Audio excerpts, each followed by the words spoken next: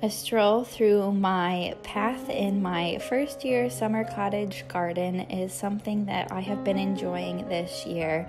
So I'm going to be taking you through what I have in my garden for most of my plants, if I remember them, and just sharing with you my small little backyard cottage-inspired garden.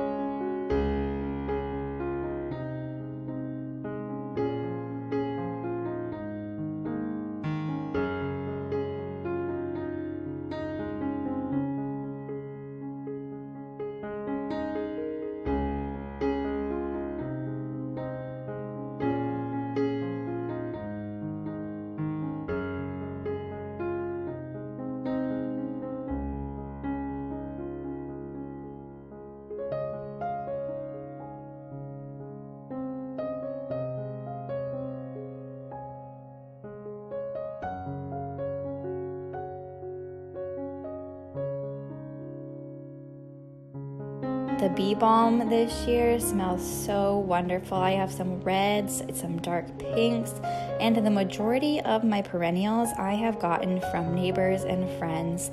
And then this year I put in a little stepping stone pathway just for fun to walk through as I smell my daisies. I have some tansy in there, which can become a weed if you don't control it. And then I just have some snapdragons, lots of coneflower. Those are beautiful this time of year in the pinks. And then I have a little rock border that I established last year, just some free rocks that I went and hauled from a friend. And it's just been such a fun little garden to have.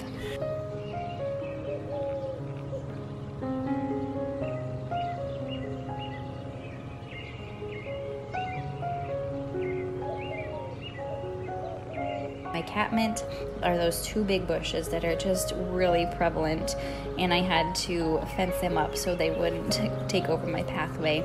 And then I have some snapdragons I started from seed as well that are just beautiful right now and hoping to expand.